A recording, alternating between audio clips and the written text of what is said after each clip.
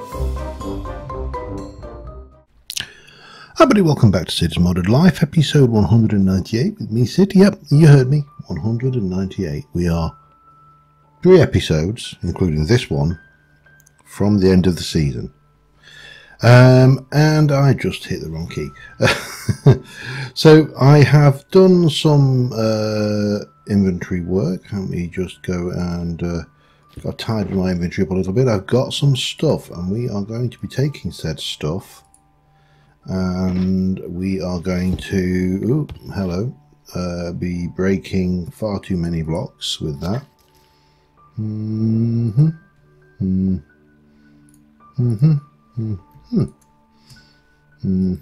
Lovely. So we started lighting up around the Jurassic Land base area, and I ran out of glowstone, and I don't intend for that to happen again, so I have now got this glowstone, and I've also made a spare chisel. I've emptied my chisel and bits bags because, again, getting close to the end of the season. I'm not too desperately worried about that. So the first thing we need to do is get out to Jurassic Land and wherever. Hang on, no, desert spawner. There we go. Jurassic World. Sorry. You know what? I think I'm damned whatever I call it, because if anybody decides to copyright claim on the basis that I used a copyrighted name, then you know I'm stuffed basically. So anyway.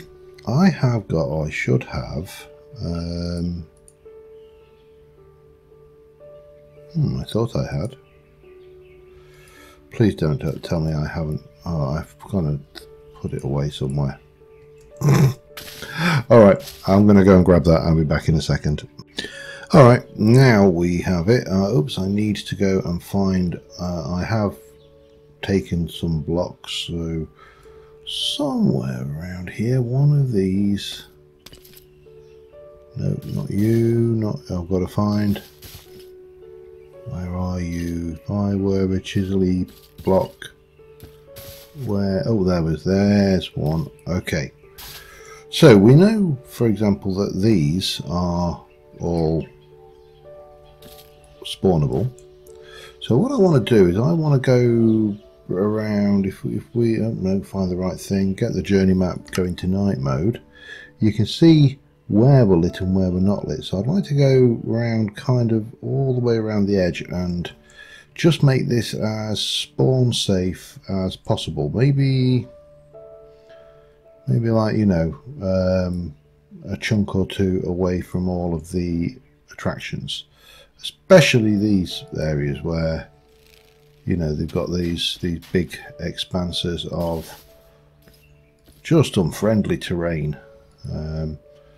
So that's my first job, and it's not a hugely interesting job, so I will get this done relatively quickly. I'm not going to bother doing it on the other side of that because, quite frankly, what's the point? You know, there's nothing coming over from there, so why bother?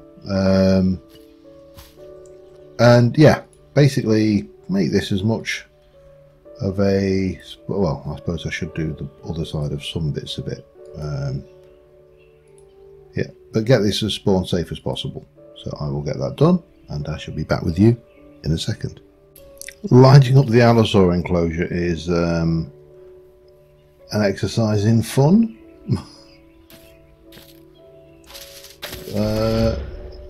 Because this guy's peckish for me. There's another one over there. Look at them; they're just everywhere. I've got a reasonably large amount of the way round. It's just this last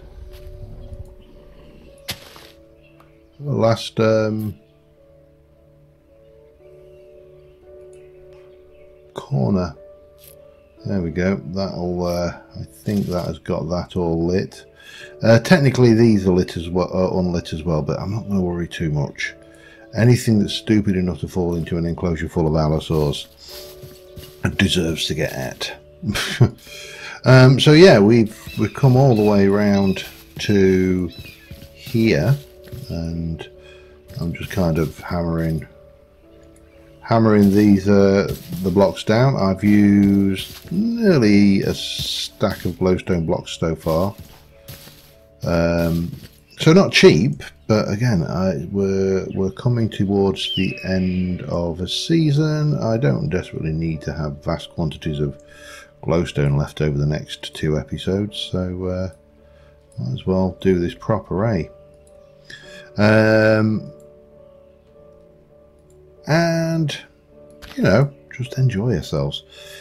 I honestly, I know I've done this in vanilla because obviously I used to play vanilla a lot, but I honestly am now trying to think, how did I ever cope with doing this with the F3 screen? I mean, you know, it's not enjoyable even with the overlay screen. So why as a game mechanic we would ever think it was a good idea to have this as a feature in vanilla, where you have to go around and look at the light level at your feet and then every so often place a torch. And of course you haven't got the advantage of hidden lighting in vanilla. I think personally that is a oversight which they should really be addressing sooner rather than later. The ability to, the number of light sources that vanilla Minecraft has is, in my opinion, inadequate. They need to be more. There need to be more discrete light sources, possibly completely hideable light sources. You know, and I mean, I particularly like oh god, I'm trying to think which mod it is that I've got it in Tech Warfare, the one that allows me to combine a torch with a block and create a lit version of that torch. I'll come back over there and get that lot later. I'm trying to do this kind of semi-systematically. I will probably fail, but you know, we'll do our best. And at least we will make sure that everything is nicely lit up and done. So yeah, in terms of where we've got to, have just stuck at the journey map, and you can see we've come around here. I've lit up all of that.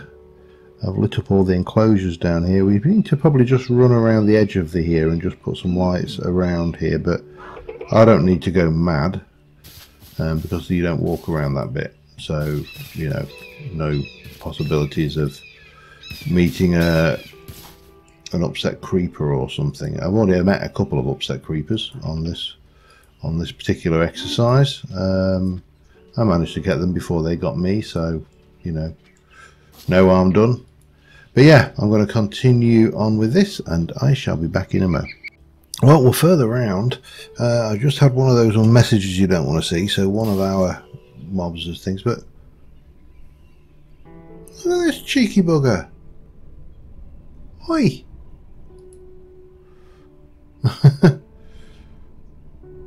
Now, I wasn't even aware that those guys could climb. I think it's far more likely. That's not the right compound. Oh no, these ones couldn't they? Because we saw that. I think it's farm. Oops. Hello. Let me just go. And I don't think these guys are dangerous, but we'll. My flight ring just ran out, so we'd better wait to recharge. Yeah, so we're getting there. We are almost all the way around now, and there's just a few compounds to do and a bit of things. But I'm onto my second stack. I'm about a third of the way through my second stack of glowstone, and yeah, we're getting there. But there's a lot. I'm not doing all of the hillsides and everything. That's, you know, we'll cover all as much as we can of this. These seem relatively peaceful actually. So even though we've got those massive great claws, I think, isn't that the dinosaur that was They called it the T-Rex killer originally, and thinking that those things were like it was some super predator, and then once they got the skull out, they realised it wasn't predatory at all, and fairly certain that was a dinosaur. I actually can't remember, to be honest, but I vaguely remember reading a report about it in the newspaper once, or well, actually not the newspaper, it would have been on the web. I haven't read a newspaper in years. It amazes me how they actually still keep going, but they do, so what can you say, eh?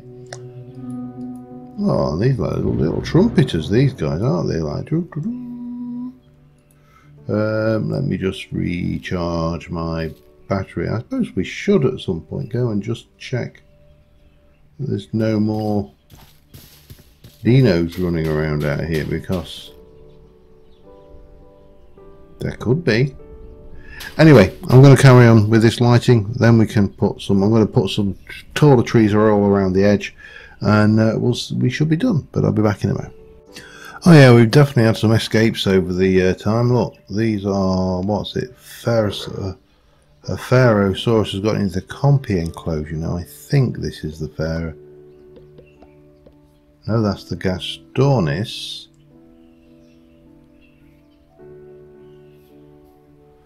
Okay, get back in there where you belong. I'll go grab the other. At least they haven't eaten the compies, which is, I suppose, a bonus, although those little gits deserve everything they get, because they, quite frankly, they are just nasty little pieces of work. Luckily, the majority of these compounds are already lit quite well. I've obviously done that. When I did these much better than I've done some of the later compounds. Just really a matter of running around the edge here, just to get the right up, you know, the boundaries fully lit, and over the top of the hill there, I think, and into the mammal enclosures, and lighting is done. Not the most, as I say, it's not the most expensive. Well, certainly it's not. I can't say it's not the most exciting thing in the world. It's not exciting at all. Yeah, there's nothing on earth that would make this an exciting thing to do, but it just means that for my peace of mind and completionistness, this will be done, because this would have been a massive project. So we'll get this done. As I say, I'm going to plant a whole load of trees around the place, and that will be it. So I will see you once I've done that. That'll be the last time I come back, unless something else has managed to escape, but you know, back in a mo. Alright, I've been around, I've put quite a lot of foliage and trees in. It was messy, it's random, however, these guys keep escaping still, and in there there's another escapee. It is the last time he's going to escape. I'm sorry, but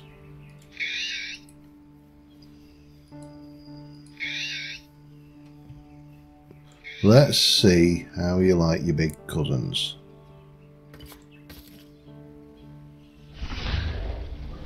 I'm going to guess that they're going to eat him. I mean, he is, after all, a giant chicken. But maybe they're not overly hungry right now. Teach him to escape. Anyway, let's go and... oh, wow. Was that an actual Allosaurus that managed to get me from like 16 billion feet away? Right, let's go and have a look at what we've achieved over here, because this has been a massive, massive project. And as we're wrapping up, we are at the point of... in fact, what I am at the point of doing right now is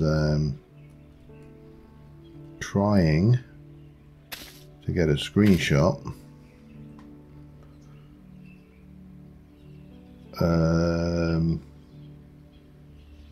Go with that, that works. Right, we'll have a quick sleep, and we're going to have a little tour of this facility, because this has been a massive project, as you know. It's taken me months. What with things, and some of it is, you know, whimsical, some of it is not brilliant, some of it is okay. It's kind of a mixed bag, as any project that takes this kind of time does. Can be, not does, but can be. Let me just grab my sleeping bag. There we go. And so if we look at this from a journey map point of view, we are completely illuminated, except for maybe that bit there. That could have been better. Everything should be more or less spawn free, give or take. You know, bear in mind, you know, this is not perfect. And we started obviously over here with the I think we started with these guys off the top of my head. This we expanded since then, and over in here we've got the Tigers, and they're in there. But you come in, we've got the Tigers, and this is all the mammals at this point, and we've got the zebra thingies and the elephant thingies, I think, kind of elephant analog. Did a little bit of chisels and bits trying to get that kind of Jurassic Park thing. Yeah. And then you came through here. Now, I have got vehicles. I'm not going to drive around in them because my driving is terrible. I am also going to turn off my magnet, because when you get through here, obviously you come into the Jurassic Park Visitor Centre. And before we go over there, obviously the vehicles, we added a mod specifically for this, and I never really used it much. But I'll be honest, I didn't like the mod greatly, but it added some nice models which worked well for this area. The old thing. This was kind of modelled off the film video game. You know, the idea of this this garage area. Around the visitor centre we did all of this work. Now the visitor centre, I really did enjoy making this, and we've got the Nautiluses in there, and was it just Nautiluses? Nautili? I think it is just Nautili in there. But then you get in here, and this is where the Jurassic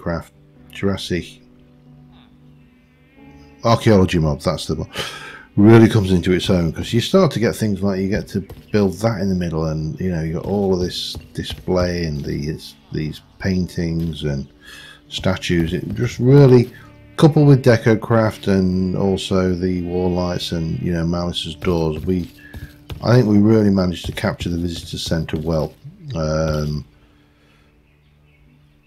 Getting that down, got the restaurant area again, and you know, kitchen, all Decocraft.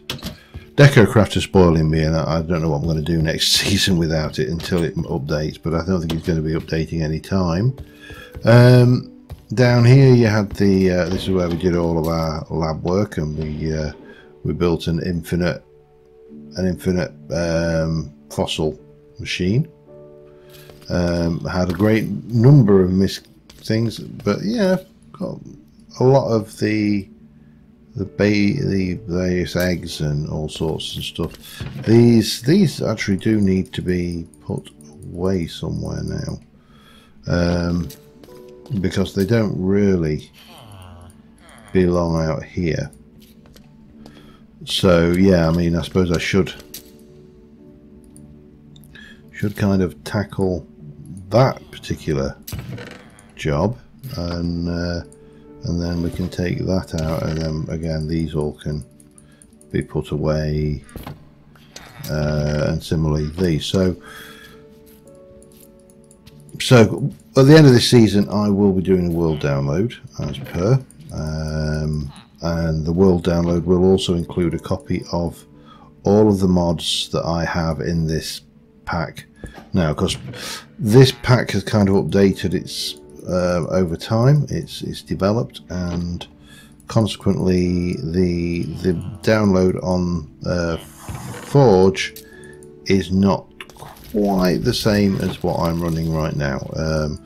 Part of that is because some of the mods that we actually put in here were not always available. They got taken off of the old Forge, and and so I couldn't update the pack without removing some of the things, and that would have been a bit of a pain from my point of view.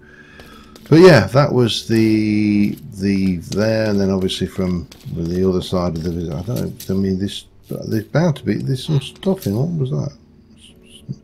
Saber-tooth tiger skull. There's stuff everywhere. He says, opening a whole load of uninteresting things. But the visitor centre itself also had the other side of it, which was of course the cinema, and this obviously was where we had that DNA chromosome thing, and then you come through the cinema. Obviously this is the visitors' idea, was that they can have a look at these GAR and things, but they can see the scientists at work, and then we ended up going through a long corridor. The idea was that you could walk through here to get up to eventually, via this wonderful slime pad here, the viewing deck, which gave you a view of all of the dinosaurs from above. Because now we put all of this in, it looks a lot more complete. Oh, there you go. The Allosaurus did his job. Thank you, Ali.